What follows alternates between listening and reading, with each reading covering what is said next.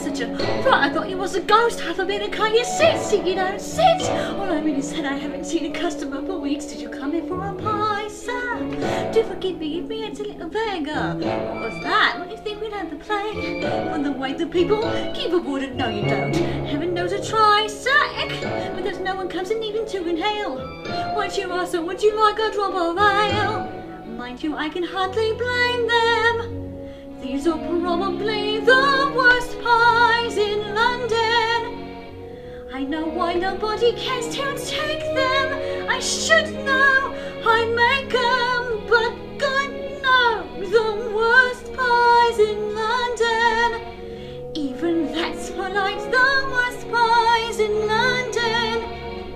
If you doubt it, take a bite.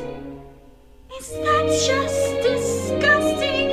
You have to concede it. It's nothing but crusting. Here, drink this, you'll need it. The worst pies in London.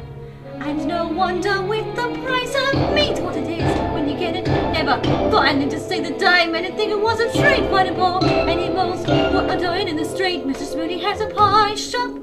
Does the business, but I noticed something weird. Lately your neighbour's cats have disappeared.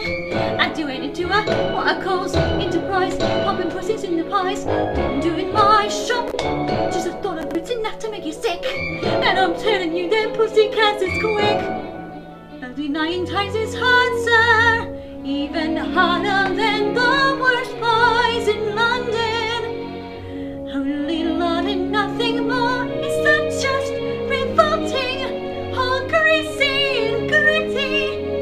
It looks like it's melting and tastes like, well, pity a woman alone with limited wind and the worst pies in London. Ah, sir, times is hard. Times is hard.